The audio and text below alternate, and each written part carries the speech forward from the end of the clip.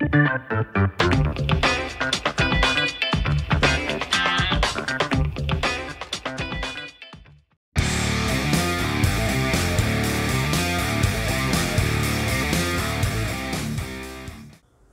I'm John. Thanks for joining me for this video today. In this video, I'm going to be starting on Bandai's HG Messer Type-F01. And let me tell you, this is a big kit. I gotta pull the camera way back to get that box in there. It's really big for an HG kit. In lore, most mobile suits are 18 meters tall. This one in the Gundam world is 23 meters tall. So this thing is almost the size of a master grade kit. If you've seen or built the real grade Sazabi, it's that big. So I'm really looking forward to building and painting and weathering this guy. There's about 10 sprues in the kit. There's actually not a lot of parts for a kit this big. It's just that the parts are very big. I mean, if you've built Gunpla, I mean, that leg piece there, these leg pieces, that's about the size of a master grade GM. And, you know, this is really big. There's one sticker sheet, not very many stickers on this thing, but this is definitely a monster of an HG.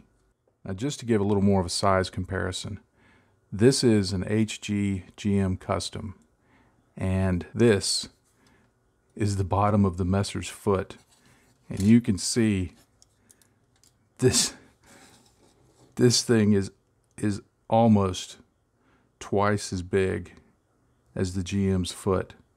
So it's really going to stand tall. As far as instructions goes, it's fairly standard stuff. You get your step-by-step of building all the different parts, the arms, the legs, the torso. And as you see here, there's not a lot of steps to the construction in terms of there's not a lot of parts. It's big, but it's not a party kit. One thing I did notice is some of these sprues, especially this one right here, the part of the B2 sprue, there's a lot of X's on there, meaning those parts aren't being used. Here's some X's here.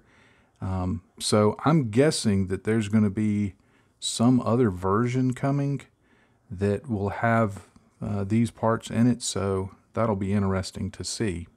And then finally, here's the photos of the completed model, and you'll notice that it's up on this stand here. It looks like it can be posed fairly dynamically. Interestingly, there's no polycaps in this. It's all plastic. So if you want to build something with a fixed pose, this would be a great candidate for it because you can glue everything in place. It's got this cool looking gun. The story behind this is that it's a Xeon looking suit, but it's actually used by a Federation force, as I understand it. I don't think the anime that this is in has actually come out as of the time that I'm filming this. Got the color guide down here, which gives you the color mixes both in Japanese and English. I'm not sure that I'm going to stick with this tan color. I like the rest of the color. I like the variation in the colors, but I'm not sure that I like this tan color. I may moderate that a little bit, desaturate it, or bring it a little closer to a very warm white. We'll see. That's down the road. All right, with all that out of the way, it's time to take this to my office and do my lunchtime Gunpla thing and get this guy built up. Okay, I have everything assembled, loose assembled. I made sure to clip the pegs a little bit as I was putting it together so that I could get it back apart for painting and the reassembly. But overall, this is a really, really good kit. The only two really seam lines that I'm going to have to deal with are on the mobile suit itself or on the head right here. And I'm just going to scribe that in and treat that as a panel line right along there. It'd be easy enough to glue it and sand it, but I'm going to just treat it as a panel line. And then there's also a panel line right there on the back of the arm. And again, I'm just going to scribe in a line with my Tamiya scriber, call it a panel line, and be done with it. The rest of it, there's no panel lines or seam lines to worry about. Everything on it is either treated as a panel line where two parts come together, or it's covered up by something else. So they did a really good job in the engineering, in the planning and the engineering of this. There aren't any polycaps on it, which I like because it gives me the option, if I choose to, of gluing it in a fixed position. I'm probably not going to do that on this one, but I like that option. I will say that on the waist armor pieces, the skirt armor, because there are no polycaps and it's plastic connections, there is a tendency for some of these parts to fall off if you move them around a lot. I mean, like this one right here, it just pops off at the drop of a hat. So that is one thing to consider. If you're somebody who likes posing them a lot, you're probably going to get a little frustrated with some of the skirt armor. But since I'm one who paints it and builds it, sell it, and never look at it again, I'm not going to worry about it too much. But overall, this is a great build experience. If you've been on the fence about whether to get this thing, wondering how it goes together, this is one of the best Gunpla kits I've ever built. I wish every one of them were this way. Now, as is typical with most HG kits, there is a seam line around the gun. You can see I've already been working on that, put some Mr. Surfacer on it, and it goes all the way around that. I mean, it's not even close. So I wish Bandai would do a little better job with the weapons, but it is what it is. So I just sanded it down, put some Mr. Surfacer on it. I'll give that a couple of days to dry, and then I'll sand it on further and get it nice and smooth, and it'll be good to go. All right, as I'd mentioned, there's a bit of a seam line right there along the back of the arm. And a simple way to take care of that is just squeeze it together and then take your scriber, I'm using a Tamiya scriber, and just gently pull it in through that line. And just a few passes of this will deepen that down enough that it's going to pass quite well for a panel line that's supposed to be there, rather than a seam line where the kit doesn't come together quite so well. Now, when I pull it apart, I'll smooth that down just a little bit, but I'll be able to run some wash through that and it'll look like it's supposed to be there. I just got to do the same thing on the other arm and that seam around the head. The kit colors are this kind of tan for the most of the armor sections, and then the other parts are I'm not sure what you would kind of call this, a reddish, brownish kind of color. It's a cool color. I like it. And then there's this darker brown on the legs, and there's some on the elbow. There's not a whole lot of this dark brown on it. And then a few yellow vents and things like that. What I decided to do was, I wouldn't dare call this a custom color scheme. I would just call this a color shift. But what I've done is I used, one of my favorite colors is Tamiya Whole Red XF9. So I used Whole Red as the basis. This is really kind of whole red right here, as the basis for the color scheme. So what I've done is the parts that are this kind of reddish brown here, I did those in whole red, so they're a little darker. Then for this darker part, I took whole red and mixed in some XF69 NATO black and made a very dark reddish black. You have to look at it in the light just right to kind of get the red coming through. At a distance or in poor lighting, it'll just look like black. But I'm okay with that. That's what I intended. Then for the armor part, I went lighter, and I started with a base of XF2 white from Tamiya, and then I added in just a touch of the whole red, and to give it just a bit of warmth. That made it a little bit more pink than I wanted, and so what I did was I added just a touch of Deck Tan XF55 to tone that down a bit. Now, as I'm looking at it through the camera, it looks much more gray than what I'm seeing here in my hand, because I see this, and then when I look through the camera here, it looks a little different. So if it looks more gray than with just a slight reddish pinkish tint to it, what the camera's picking up and what I'm seeing in real life is a little different. So you just have to trust me if it's not showing as slightly. If you've seen the desert vehicles that the British used in World War II, there was a pink color that they painted them, and it's kind of a light version of that, kind of a very light desert pink.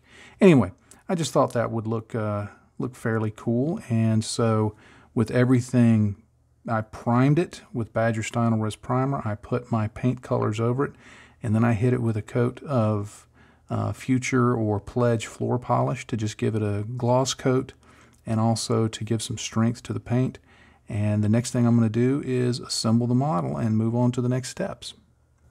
I forgot to mention the inner frame parts and the gun. The inner frame parts were primed in Badger Stynylrez primer. I haven't put any paint over it. I'm going to go over this with a dry brush of, right now I'm thinking a dry brush of German gray and then sky gray to bring out the edge highlights. I may change my mind here in the next few minutes as I go to do that.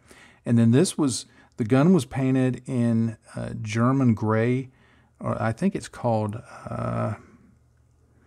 I can't remember now, and I don't have the paint bottle in front of me. XF63, I believe, is the color from Tamiya. It's kind of a German gray-green.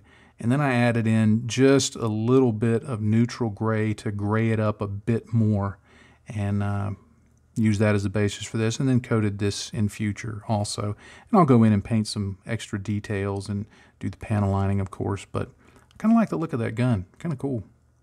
All right, I thought I was going to do it in German gray, but I did some tests off screen, and I decided that this basalt gray from Vallejo would work a little better. It's lighter than German gray, but a little darker than neutral gray, so it's somewhere in the middle of that. Main thing I'm looking for when I'm doing dry brushing, though, is just contrast. Not the Citadel paint, but contrast between two colors.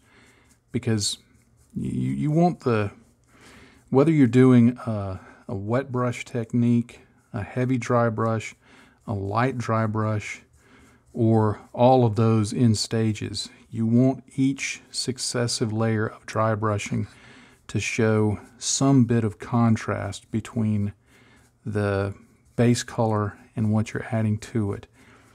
And because of the way they go on, they tend to be fairly transparent unless you do it really heavy. So you have to account for that if you for instance, if I painted German gray over this and showed you here's a spot of German gray and here's a spot of black, you would definitely see the difference. But when I tested doing it dry brushing, you really couldn't see the difference. So with this basalt gray, I'm going to go in and I'm going to do a much heavier dry brushing that I'm not going to be just concentrating on the edges. I'm going to want to get, I'm going to do some stippling and things like that around the frame to get a little bit of a worn, steely look, and just hopefully make it look cool. See how it is there? Is that in focus? That's what I'm going for, something like that. Maybe just a little bit more. Let me add some of that in. I've started doing more experiments with this stippling with the big fluffy brush. I've seen it on several places, but where it's really caught my eye is watching a channel called Artis Opus. Artis, not artist, no T on the end. Artis Opus. It's a YouTube channel. It's about painting Warhammer minis, but the fellow that does those videos, and I apologize, I can't remember his name, but he does those videos and shows a lot of different dry brushing and stippling techniques. And he, hang on one second, let me focus on this so the camera won't keep jumping in and out of focus. But he does some really fantastic work, some very refined looking finishes using just dry brushing and stippling. And I've always been a fan of dry brushing. I know a lot of people tend to downplay it and say it's, you know, not a real technique, but I think it works. And it gets some effects that, you know, I don't think there's any other way to do it, you know, like this particular effect. There may be other ways to do it, but this is so quick and efficient. Why not use it? But anyway, I've been watching that channel, and I've found it really helpful.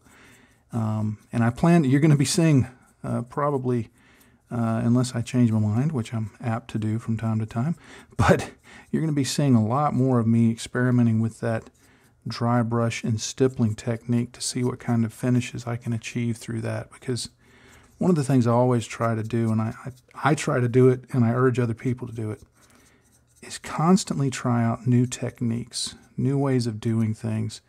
Look for people and channels and content that will, you know, push you in that direction, because that's how you build your toolbox of skills, and that's how you get experience. And you figure what works and what doesn't, and what you like and what you don't like.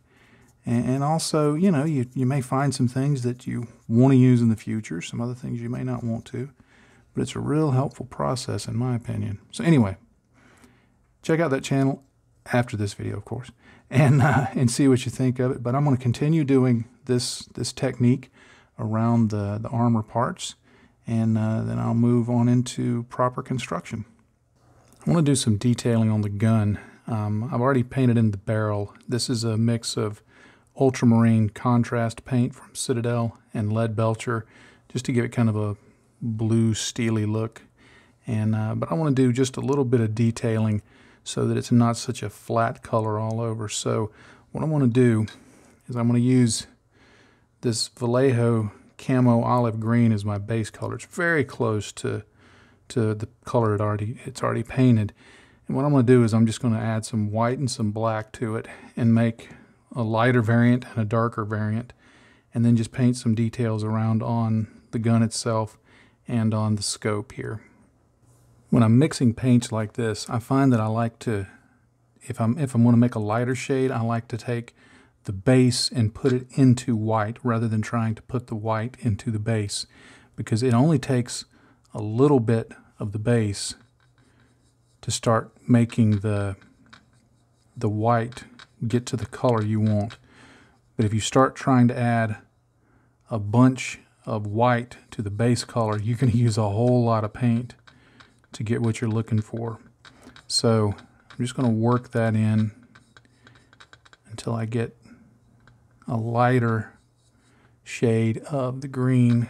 That's about what I'm looking for right there. And you see that only took, it was a pretty big blob of white. It only took a little bit of the green to get it down where I wanted. So now I'm just adding water to thin that down a little bit so that I can paint it on. And then when you're wanting to make a darker color, while I clean my brush, when you're wanting to make a darker color of the base, my preference is to go the opposite way, to take the black and then mix it into the base, because black will take this over very quickly. So if you try to add a bunch of the base to black, you're going to be adding a whole lot of base to get it where you want it.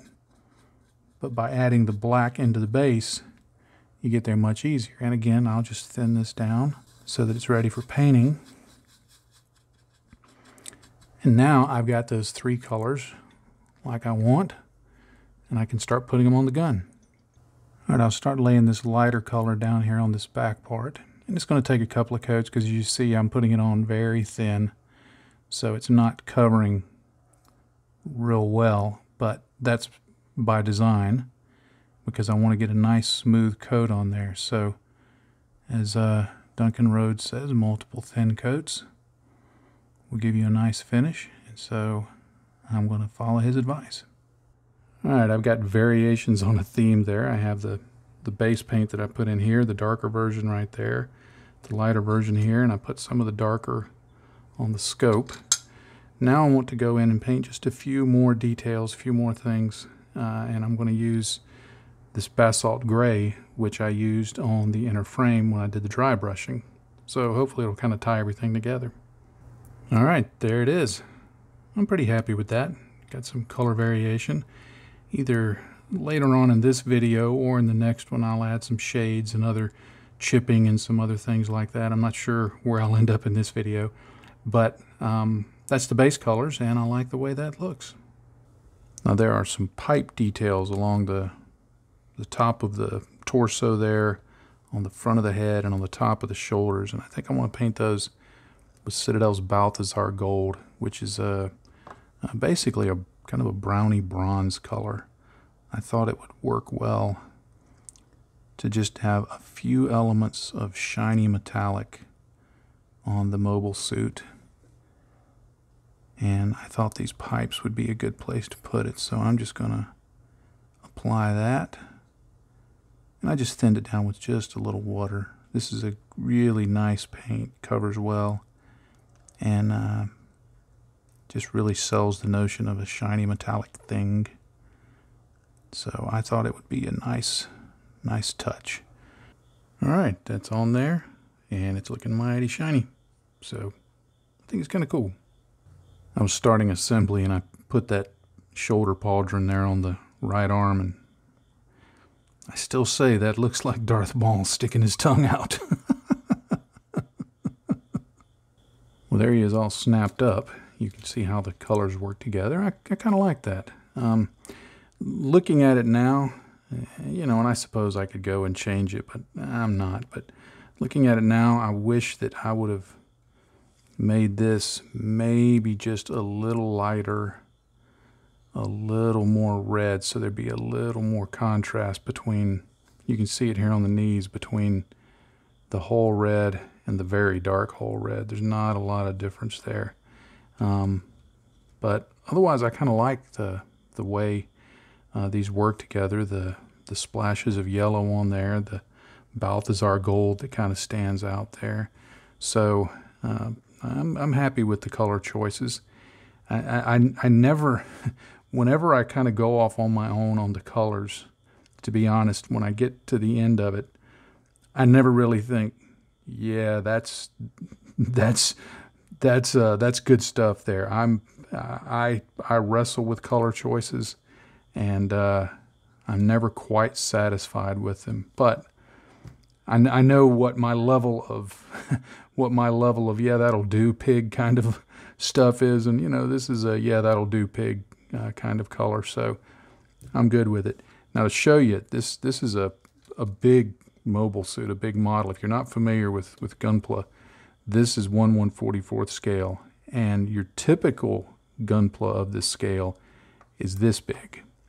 So you can see how this one is just massive compared to this little GM kit, and so this is a really big one. That's one of the reasons I like it, is because even though it's this scale, its actual size is much bigger, it's getting closer to a master grade level than the high grade level in terms of size. So it's going to make this get a little more surface area and make this fun to weather. So I'm looking forward to that part of it.